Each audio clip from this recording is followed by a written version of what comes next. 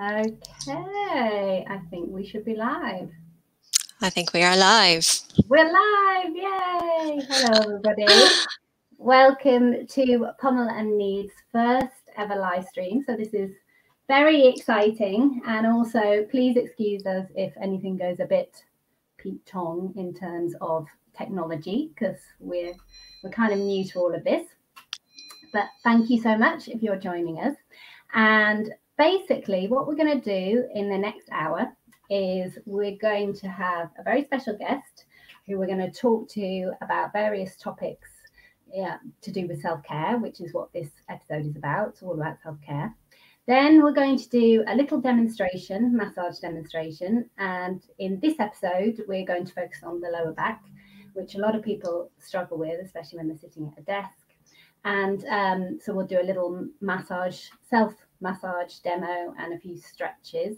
And I know Kate, our guest, who I'll tell you a little bit about in a minute, has been struggling with her lower back. So we're going to do that. And then at the end, you will have a chance to ask any questions to either our special guest or us at Pummel and Need, myself and Claire. So you'll see there's a little comments feed, and you can ask any question as it comes to you throughout the stream, and we'll do our very best to answer that at the end. So I think you heard me say our very special guest today is Kate Bishop, and she is a life and well-being coach. And we feel really lucky actually to have her, because she is certified with the prestigious Coaching Academy, which is basically one of the most renowned sort of academies for that field. And she has a vast amount of knowledge to do with coaching. She not only coaches individuals about confidence and work and careers and things like that, but she also runs various workshops, and she's worked with multiple organizations. I think the most recent one she actually worked with was the Prince's Trust, and she did a series of workshops for the Prince's Trust, and it was all about make your impact. So basically confidence in the workplace, but as well as confidence in the workplace and career focus, she's got a huge kind of focus on well-being and mental health. So that's really feeds into self-care and everything we're going to be talking about today, which is so relevant at the moment. And lastly, I'll stop blabbering on in a minute. But lastly, you might see the little PayPal Pummel and Need floating below your screen. Now, this is just if you have any inclination to give a little donation. Don't worry at all if you can't. There's absolutely no obligation. It's going to be split three ways. So it's going to be split between ourselves at Pummel and Need, Kate Bishop Coaching, and also a nominated charity. And the nominated charity Kate actually chose for this week, and it is a charity called Calm. Now, I'd never heard of Calm before, but it's actually a men's health charity, and it's Men's Health Week this week, so it's very fitting. And this charity is really important because they really try and help men between the age of roughly 18 to 45 who are struggling with mental health issues. And unfortunately, the biggest killer for men between ages 18 to 45 is suicide, which I didn't realize, and that's just horrific. So Calm are really, really good and really trying to help this awful situation with the biggest killer of men. And it's a third of anything you donate today will go to Calm as well. So anyway, I'm going to shut up now and say hello to Claire. Claire, hello. I'm good. How are you?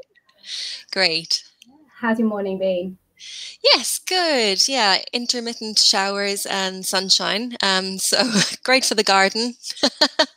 It looks like it might piddle it down in a bit. Yeah. It's quite interesting if you're out and about.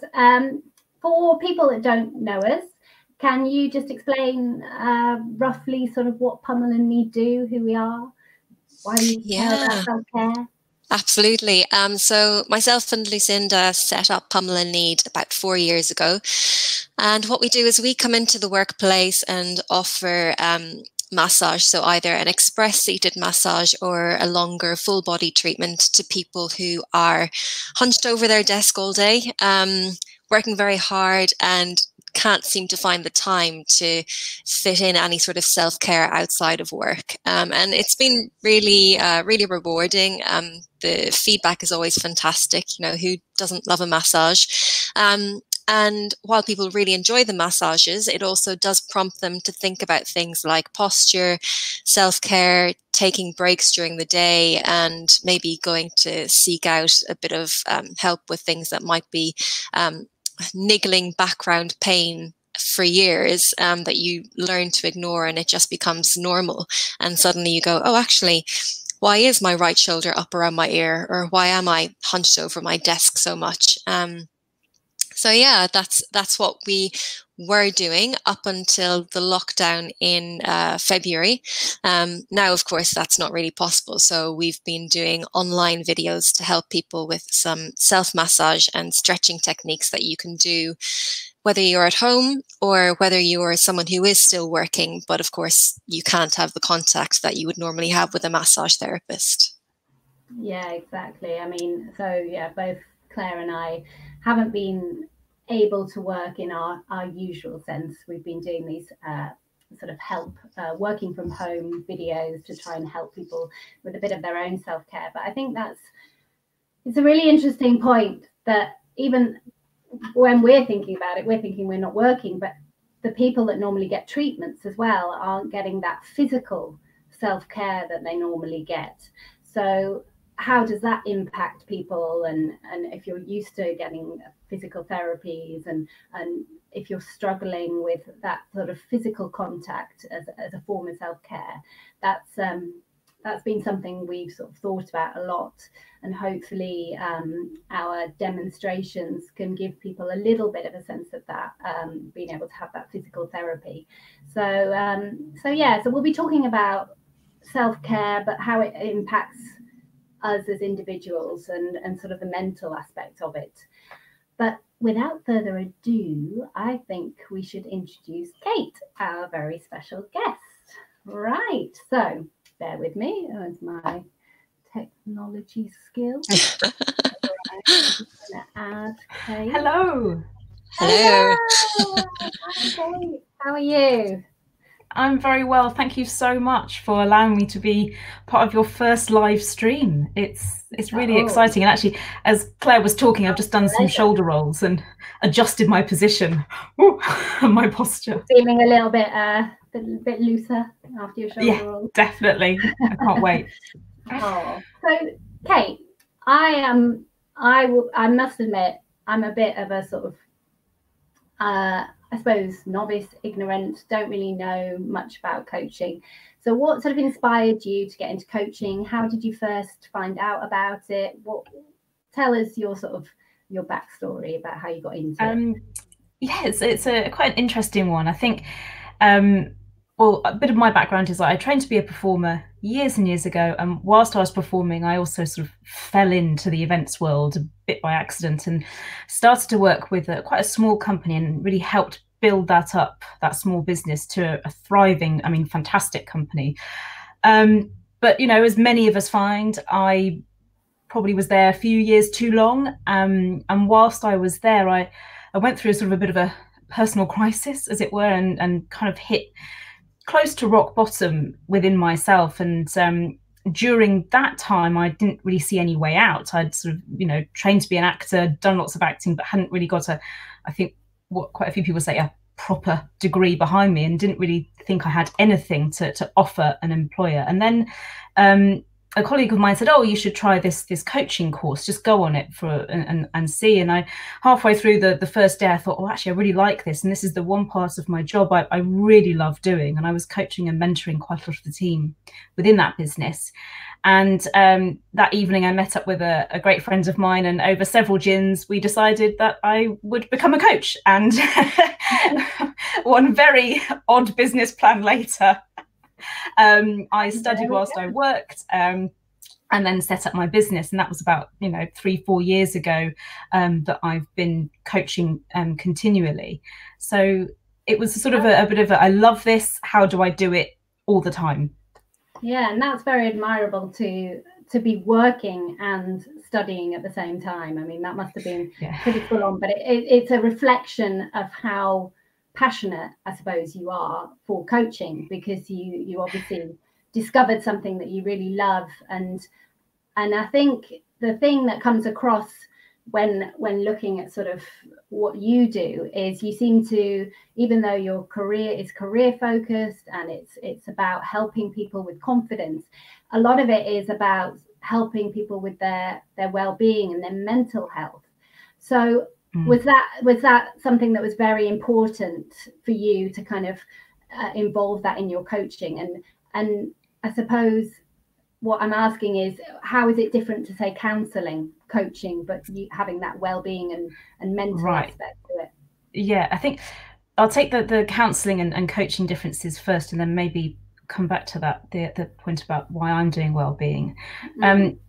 I think people do get a bit confused, and sometimes there's a bit of a crossover between coaching and counselling, and I see them as quite separate things. And with counselling, it's much more about sort of, well, where are you now, and looking at your past to a certain extent and how that's affected you, and maybe readjusting your mindset, your habits, the wonders of cognitive behavioural therapy, that side of things, to move forward in a more positive way. Whereas the coaching that I do is much more, where are you now? Where do you want to be in sort of the slightly longer term future?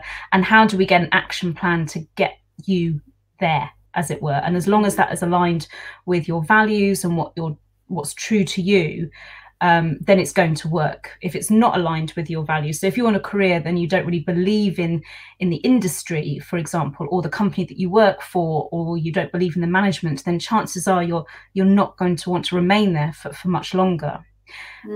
So I think it's, coaching is much more future focused and action oriented, whereas counselling may be, a bit more emotional. I'm not saying that coaching doesn't go to the emotional side of things, because I think that's when you really deep dive, that's when the magic comes out and you get these wonderful self-realizations, and we realize that we're almost blocking ourselves just as much as everything else going on.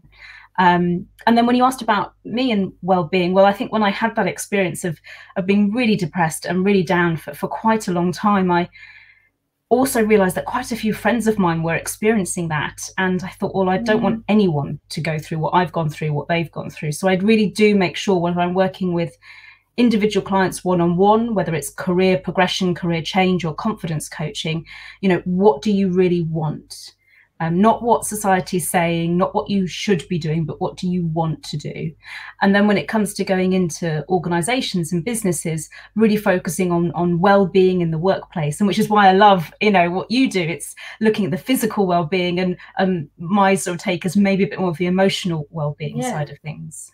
Yeah, no, that is, but I mean, so that perhaps is your sort of, your personal, so do you think that the well-being is more your personal sort of style that you put into it because it's so important to you? I don't know what it is, USP or whatever they call it, but you know what I mean? Is that normal to find in sort of life coaching, or would you say that the well-being and the mental health aspect is something that's, because it's so important to you, you've brought that into your coaching as a sort of extra, as something that is really special to you and your coaching technique? I mean, I can't speak for every other coach, and I think all coaches have a specific focus, whether it's relationship, financial, or a bit like me, career and well-being. But it was very important for me to work with people who not only want to create a great career or really build up their confidence, but to be well whilst they're doing it. And my sort of strapline for my business is to make Mondays feel just as great as Fridays. We all feel great on Fridays because we used to be able to go to the pub and have a drink, or be able to go out and have a bit of fun time, or at least the weekend was there. And I was just coming across and working with a lot of individuals and going into businesses, and people on Mondays were just, I can't believe I have to do this. I'm going through this again and again.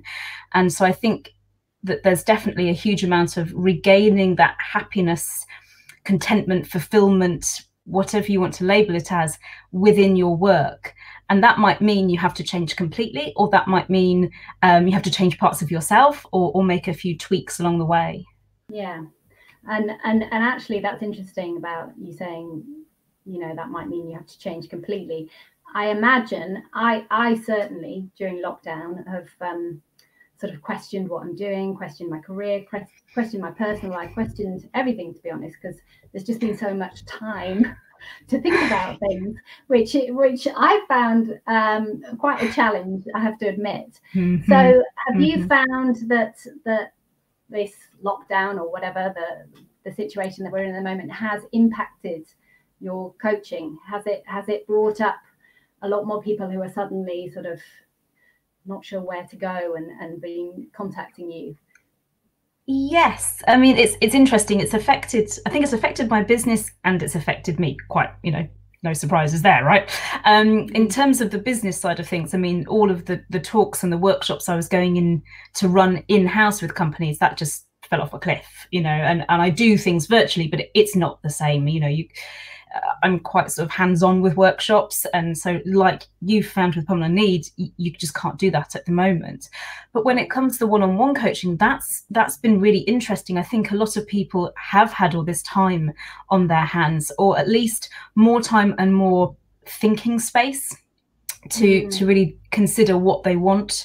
And for a lot of people I know who are on furlough, and for a lot of people who've unfortunately been made redundant or potentially fear they're facing that, they're really thinking, well, hang on a minute, this is a great opportunity to sit down, take stock, and consider, what do I want, not just in the 6 months or in the next year, when hopefully we will be over this and through this, but what's the longer term? What's the sort of, not necessarily 5 or 10 year plan, but what do I really want later on down the track? And actually, I'm not really enjoying what I'm doing now, or what I'm doing now is not going to get me there. So that's been really interesting. There's been a lot more, I think, inquiries, clients talking about that now than there was this time last year, 6 months ago, definitely. Yeah, more awareness of actually being able to make positive changes. I think I certainly feel that sometimes we sort of pick a path in life, and we're sort of expected to go down that route, and you invest so much time in that route that then there's a fear maybe to actually admit that it's not the right route for you.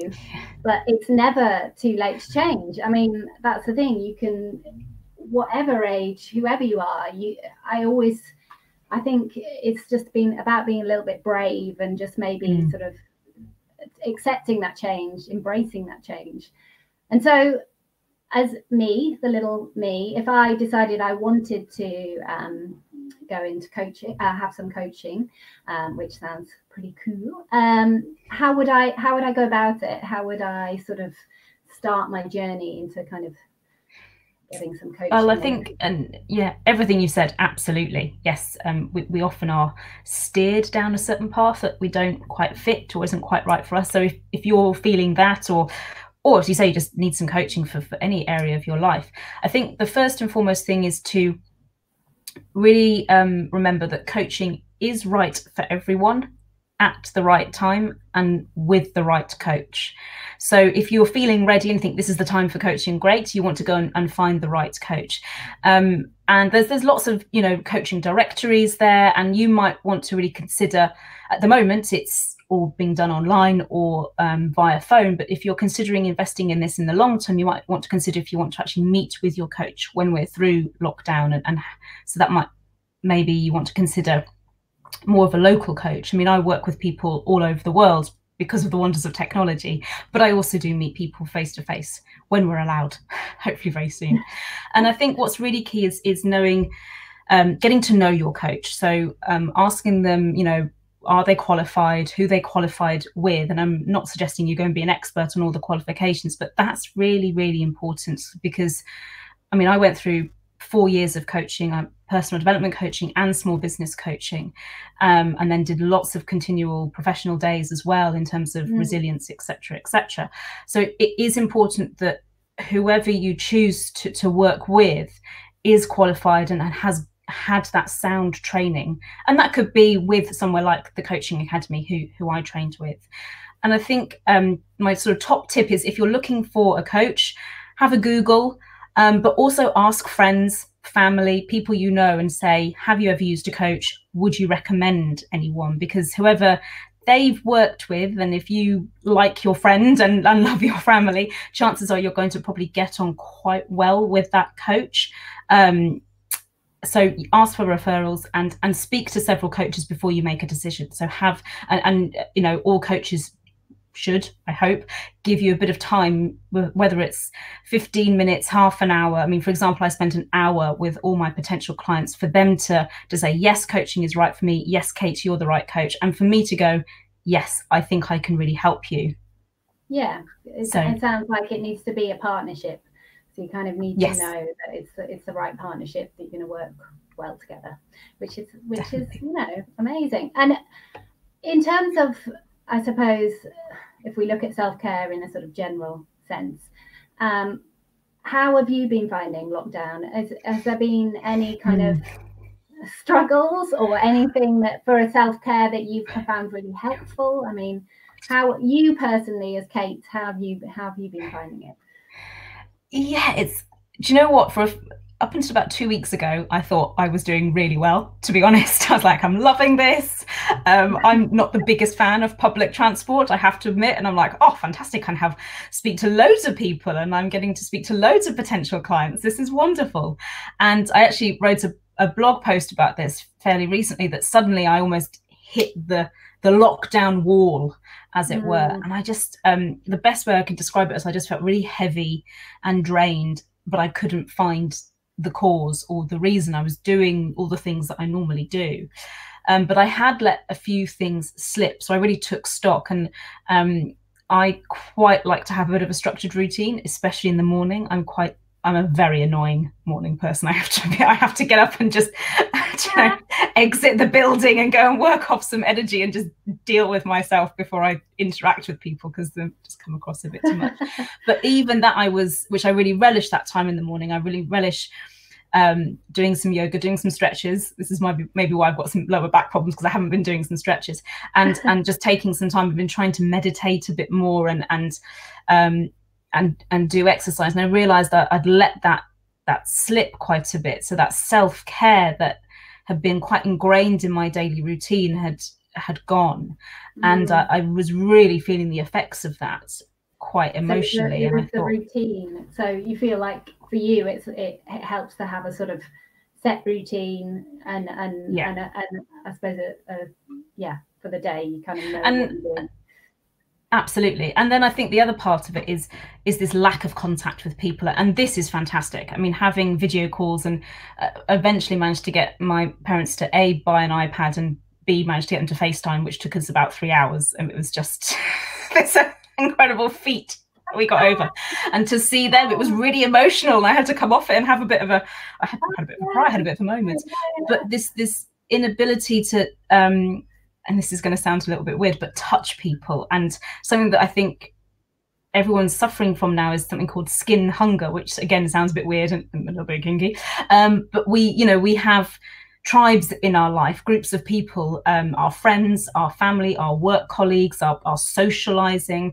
And you may be living with your family or your partner or housemate or pet, but for a lot of people that's not enough. And we're really missing, those hugs with friends, or even the corporate handshake. Humans, we're tribal, and we bond through touch, and we're losing that. And that was when I thought, okay, that might be something I'm really struggling with at the moment. Yeah, I agree. I mean, I find that I've got a bit of anxiety, obviously, about not seeing people, but I've also got anxiety about when we do see people, because then I'm like, how close can I get to you? And I sort of feel this sense of I want to see people, but I don't at the same time, because I'm a bit scared about it. So it's this real kind of tug of war feeling of sort of, I'm not sure if I do want the lockdown to sort of ease, because I'm still a bit scared about seeing people, but at the same time, I desperately miss people. So it's a real conflict, sort of. It's a real tough one, and yeah, my birthday's this week, and I was thinking, oh, shall I go back home to where my parents are? But that means taking, a train, a tube, and yet another train, and they are, touching wood, fit, healthy, hale and hearty, but they are in what is classified the danger zone. And I just, it's really, really tough. I share that anxiety with you, because we don't really know what to do and what the upshot is of our actions. And I think a lot of people, I think probably the majority of people are feeling that or experiencing that at the moment. And I don't have any answers for that, and I wish there were some. So if anyone knows, please leave in the comments. Yeah, well, no, it's good to talk, because obviously it's things that we're all going through. And I think as well, for me, I've struggled with the fact that some people seem to be loving lockdown, other people obviously not so much. But I think it's just good to say exactly how you're feeling, whether it is that you're loving lockdown, because I think it's just good to just keep that kind of flow of conversation going, because that's all we can do at the moment. And until things start to properly ease, we've got to just kind of embrace what we can do to help each other. And I think this kind of talking and being aware that some people may be struggling more than others is really useful. And talking about struggles, can I just ask you to just tell us a little bit about the charity that you nominated? Because I've never actually heard of this charity until you. Absolutely, I think. It's just coming up on the screen. Oh yeah, thank you and thank you so much for allowing me to nominate CALM. So CALM is short for the Campaign Against Living Miserably, and it is Men's Health Awareness Week this week, and I chose a men's mental health charity because, for several reasons, and there's quite a lot of men who are very close to me in my life, and a lot of men who I work with, coaching and specifically on the well-being side, who really struggle to open up about their mental health, whether that's good, poor, or whatever. And CALM really focuses on poor mental health. And I think that's really important to make that distinction. We all have mental health, just like we have physical health and dental health. And sometimes it's great and sometimes it's not so great. And I'm coming across, the more I go into the well-being, the wonderful world of well-being, that men are not being served particularly well when it comes to their mental health. And I think there's a few reasons for that. They might feel a bit ashamed that they can't open up about it. They might not know how to do that or who to go to. They might feel that they're judged. And some of the therapies that we have are fantastic, but maybe they're not necessarily engineered towards men's needs. Men are much less likely to, go out and try and get talking therapy, for example, that they again, myriad of reasons. And I'm not a man, so I'm not talking from a male point of view here. This is just my observations and what I found out. And I think that at the moment we are facing a bit of a mental health crisis, and that's only going to increase the more with lockdown. And I think, to your point, yes, it's absolutely fine to be okay with lockdown and to quite enjoy it.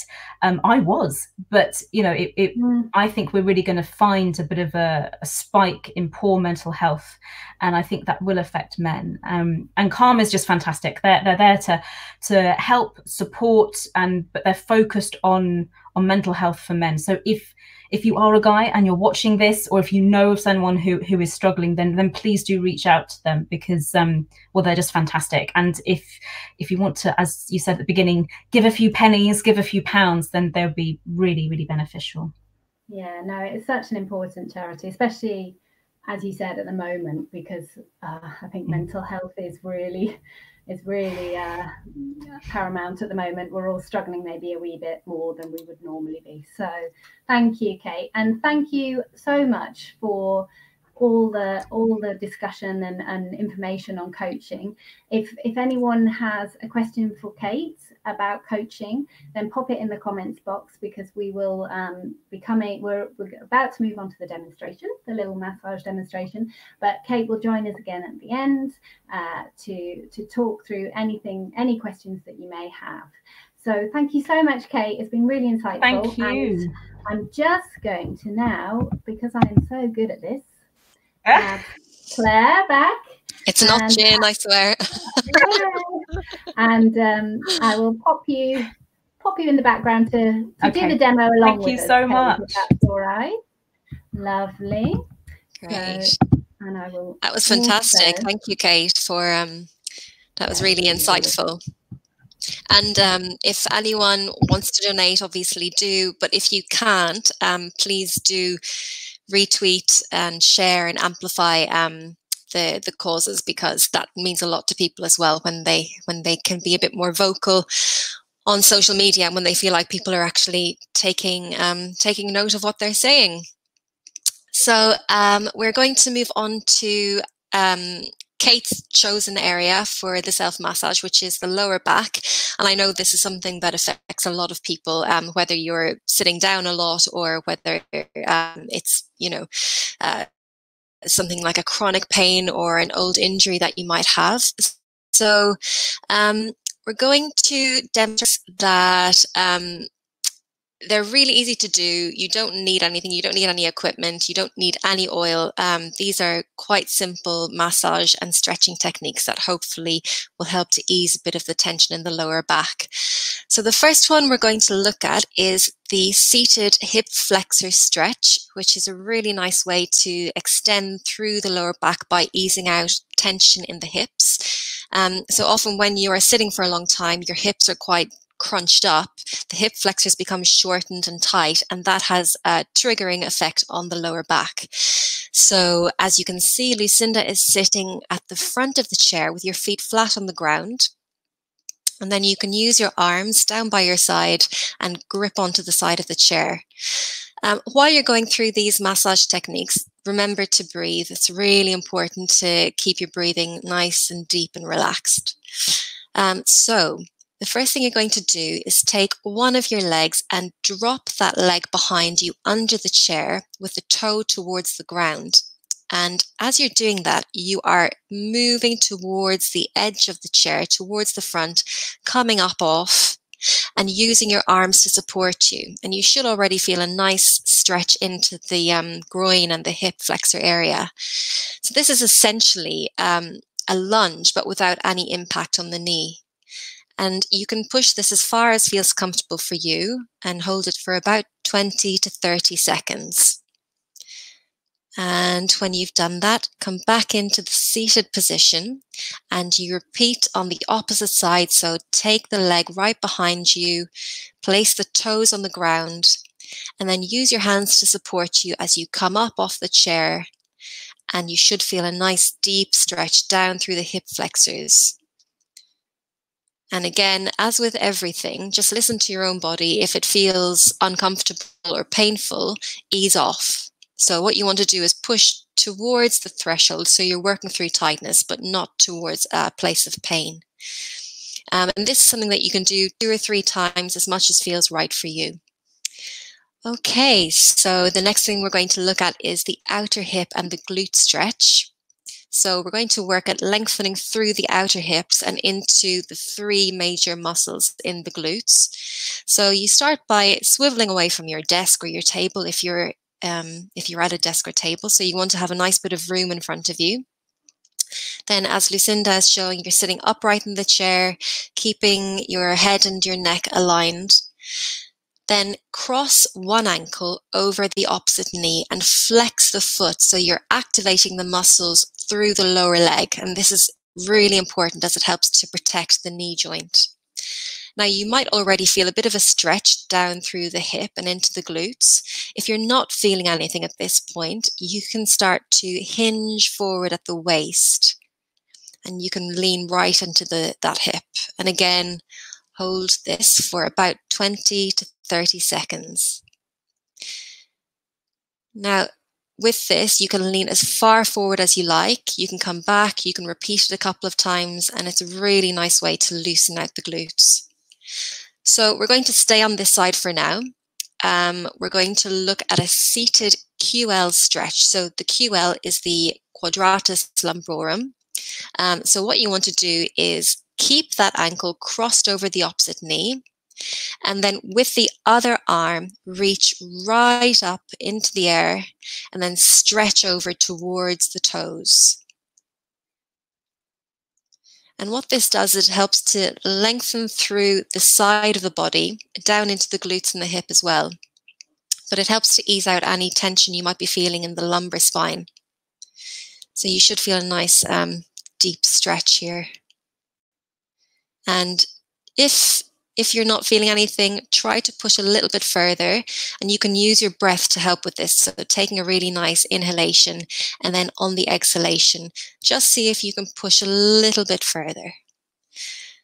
Okay, so we're going to come back to the outer hip and glute stretch on the other side. So as you can see, Lucinda is just repositioning for visual guidance. So take the other leg, bring the ankle up and across the knee, and again, try to flex the foot so you're protecting the knee joint. And it's totally normal for one side of the body to feel different to the other because we're not symmetrical. So you might be feeling a little bit more or less of a stretch on one side. So with the foot flexed, you want to lean forward, hinge from the waist. And again, try to take a nice deep breath in, and on the exhalation, see if you can push forward just a little bit more. And hold it for about 20 to 30 seconds or longer if you can, because giving that amount of time allows the muscles to get used to being a little bit longer. They're used to being contracted and tense. You want to give them a chance to adapt to being slightly longer. And then slowly and gently come up, just observing the integrity of your spine. So we don't want any jerking or sudden movements. And we'll work on the same leg to go into the QL stretch, the quadratus lumborum. So with the same leg crossed over the opposite knee, reach up into the air, nice and high, feel a stretch through the side of the body, and then reach across in a diagonal towards the toes. And take a nice deep breath in. And on your exhalation, see if you can push just a little bit further so you get a nice stretch down into the lower back. Okay, lovely. And then again, slowly come up, and you can relax the legs and give yourself a little bit of a shake or a wobble or a few breaths or a creative interpretive dance, as Lucinda's showing us. So we're going to come into a seated twist now, which is really nice to work all the way through the spine. So you're sort of corkscrewing along the spine. You're working from the lumbar up into the thoracic. So again, perch close to the edge of the chair, nice straight back with your head over your neck, and think about actively engaging your abs. So you're trying to engage the lower belly. I know a lot of us have maybe had a little bit too much to eat or drink during lockdown, not being as active as normal. So engage what abs are there. And this is really important to help activate or to help protect your lower back. So bring your arms up towards your chest and cross them over. Take a nice deep breath in, and on the exhalation, twist over to one side. And again, you can hold this for 20 to 30 seconds. Keep breathing, and you might find that with your exhalations, you can twist it a little bit further. Try not to strain the neck. Try to keep the movement located in the back rather than just using your neck. And if you wanted to add a little bit of extra resistance, you can use one arm. So you can hold on to the bottom of the chair and then use the other arm at the back of the chair, and just gripping on and giving yourself a bit of extra resistance as you twist. Try not to hunch up your shoulders when you're doing this. It's really easy to sort of want to do this as you're twisting, but you want to keep everything as relaxed as possible. And then slowly come back to the center. And we'll do the same on the other side. So bring your arms up to the chest and take a nice deep breath in. And on the exhalation, twist around to the other side. Lovely. And then again, if you want to add a bit of extra resistance, you can use the arms to swivel yourself around a little bit more. Fantastic. And slowly come back to the center and take a nice deep breath. And we will just move into a very brief self-massage section. So I appreciate that self-massage isn't the same as someone else doing it for you, but with what's going on, we work with what we've got. So we're going to start with just doing a little bit of effleurage, basically, which is where you get the muscles nice and warmed up. So use the flats of your hands either side of the spine to rub from the mid-back right down to the sacrum, through the sides of the back and into the glutes. And this is a good way to get some blood circulating around the area. If you've been sat for a long time, and if the muscles are stagnant, they become quite tight, and you want to get things loosened up before you work into any sort of deeper massage techniques. So you can be fairly vigorous with this. Again, listen to your own body. Of course, avoid the bony processes of the spine. You want to just be working into the soft tissue around the spine and get things moving. Okay, so now starting with one side of the back, you place your hand in a fist position. So you use your forefinger knuckle and you work up and down the muscles along the side of the spine using a slow but firm gliding motion. And as you can see, Lucinda is leaning forward slightly. So this is good to just slightly intensify the pressure and work a little bit more deeply.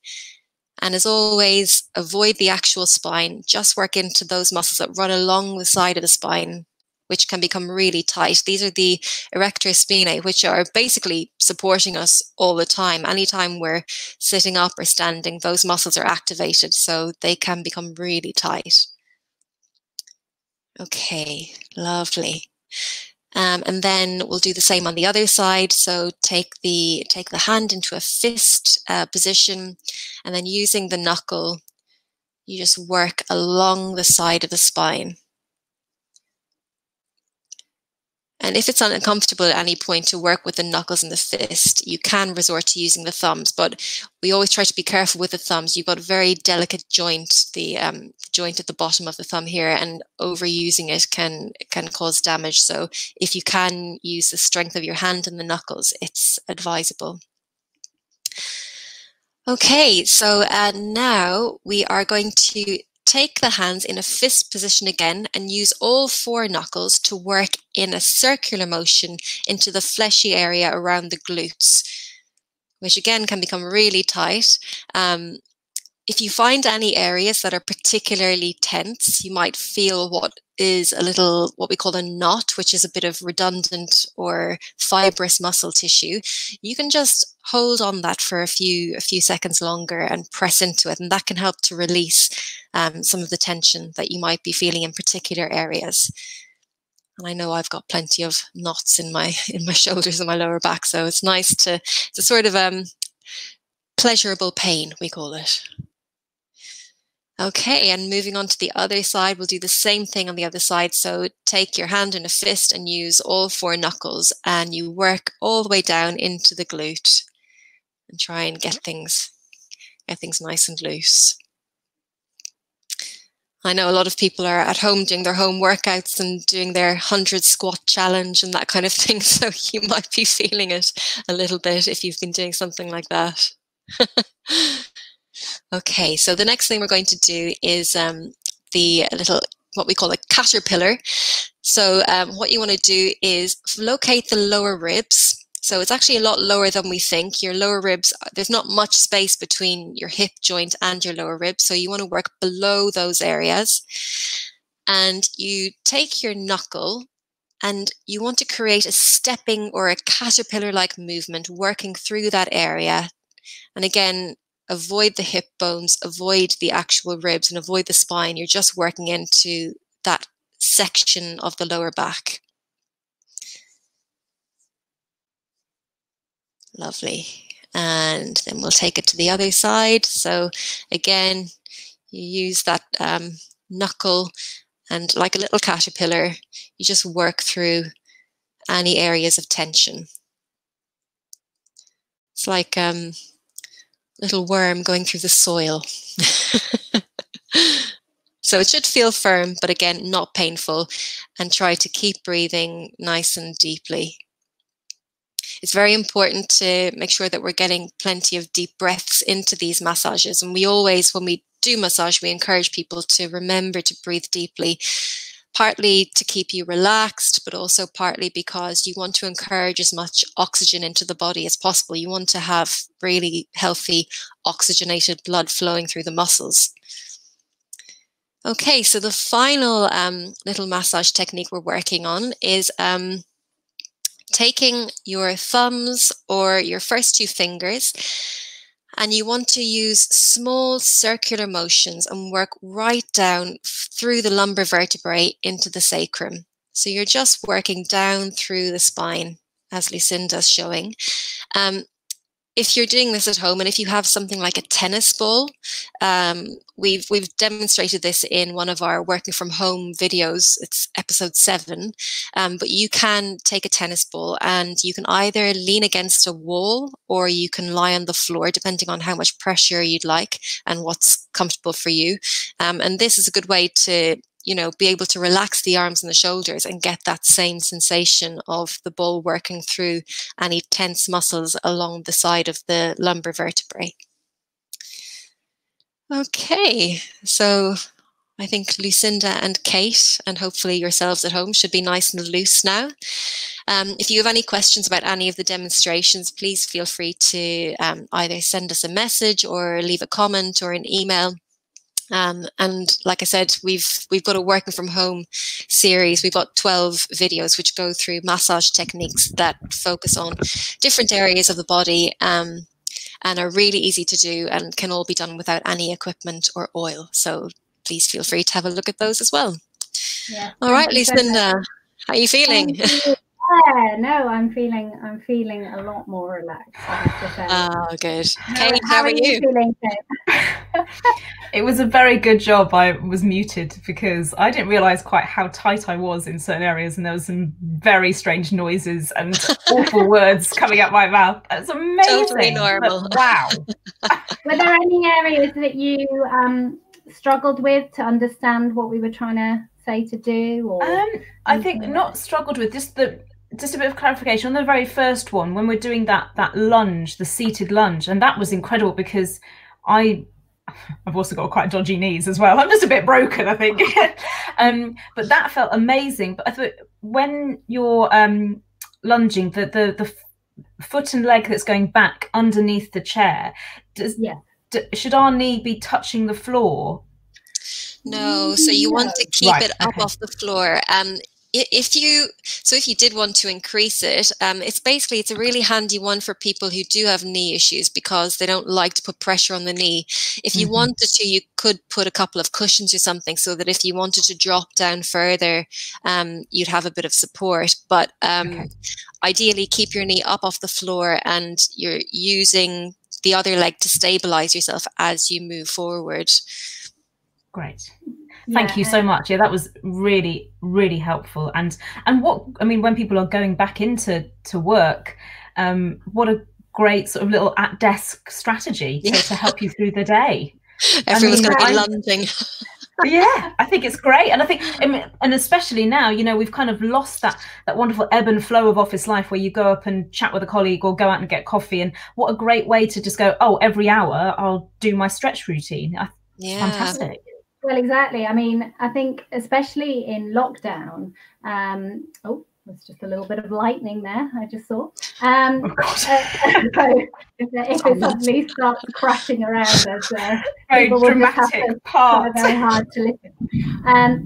There's the thunder. Can you hear that? I don't know. Wow, I can hear it. Yeah. Can you hear it? So when I've been speaking to Andy, actually, so my partner, he works from home and at the moment, and he says he really misses that kind of the morning commute, the getting up and getting a coffee, the moving about. And it is just so easy now, I think, when we're all working from home, just to stay at your desk and not move for hours. So I think it's really useful with these sort of stretches and massage techniques that we've shown that can be done seated, just to kind of almost add it into your schedule.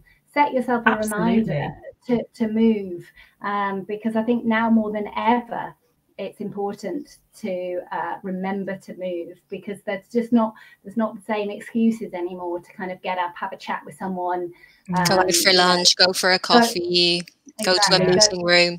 Yeah, I couldn't agree more. And when I give my working from home talk, you know, sort of well-being whilst working from home, I encourage people to go on a pretend commute, because I think that really helps. You know, we kind of need our commute, as much as we hate our commute, but we almost need it to wind up to our working day and working life, and also wind down. And as long as you're, you know, wearing masks or doing it at a physically safe distance, I think that really help your mindset, gets in a bit of, you know, physical stretch the legs, as it were, and helps you get into work mode or out of work mode. And I think just these sort of stretches will only add to that benefit as well. So thank you very, very much. I love the idea of a pretend commute. It's a great idea.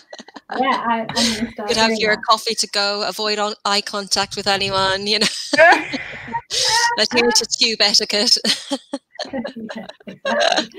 Hide behind an Evening Standard. Get a metro. Elbow people. So just to finish off, girls, because I know we're kind of starting to run out of time, but we've had a question for Kate.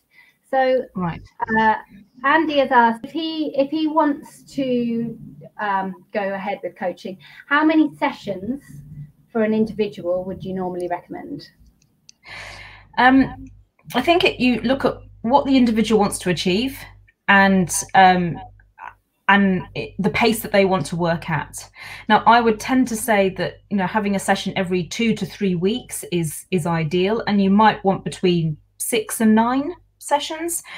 If you find that you're constantly coming back to coaching, you might want to reassess what you're working on and potentially who you're working with. So this is, I suppose, another big difference between coaching and counselling. Somebody will probably be with their counsellor for quite a long period of time, whereas coaching is really the intervention to use when you're wanting to take action, and at the end of that coaching journey of, say, 6, 7 sessions, you've got your toolkit, as it were, to go ahead and carry on the good work and the good habits that you've created with your coach. Now, saying that, I work with small businesses, and they tend to, you know, have a year's worth of coaching, for example, or they'll bring me in for an intensive session, and then 6 months later they'll bring me back again, depending on the concern. But I think that's slightly different to an individual. I hope that answers your question, Andy. Yeah, no, that does. I hope that answers your question, Andy. So yes, I think it does. Thank you. Leave us a comment. Yeah. Well, I was going to say, as you can see, little Kate's email address is flying across the bottom. Not that Kate's little, the email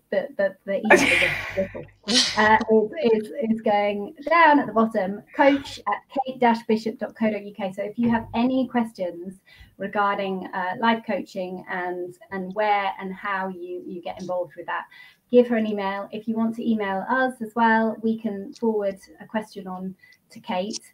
And what is left to say is just thank you so much for being with us, Kate. It's been absolutely fantastic. We really appreciate it, your time, and it's been really insightful just to find out a bit more about coaching and how it can help our general kind of well-being and mental health, and how it could be something part of our lives. So it's really, really been a good, useful chat. So thank you very much. And also thank you so much for recommending the charity. As we've said, 1/3 of any of the donations, if anyone's donated, will go to Calm, which is a men's mental health charity. So thank you so much for everyone who's donated and listened to our first ever live stream.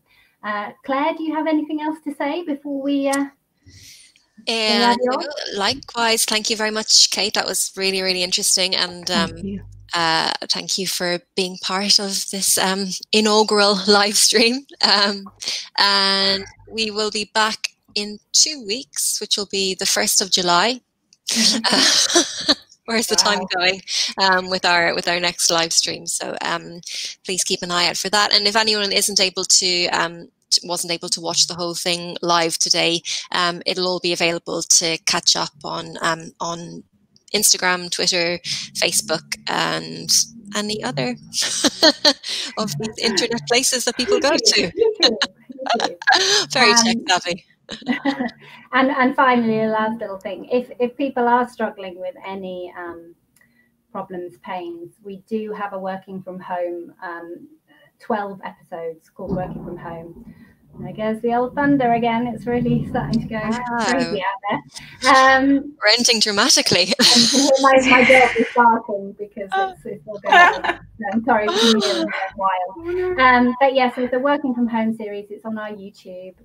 It's all completely free, and we go through basically all areas of the body. So if you've got a problem with your neck, shoulders, your arms, or anything like that, they're just little tips that might help in this situation when at the moment we can't unfortunately offer you physical therapies at the moment. So yeah, hopefully that'll help. And thank you very much. And that's it. Thank you so much. I feel so honoured to have been part of this, and I just love what you do. I've used your videos over the last few weeks to help. So thank you very, very much indeed. Oh, adios, amigos.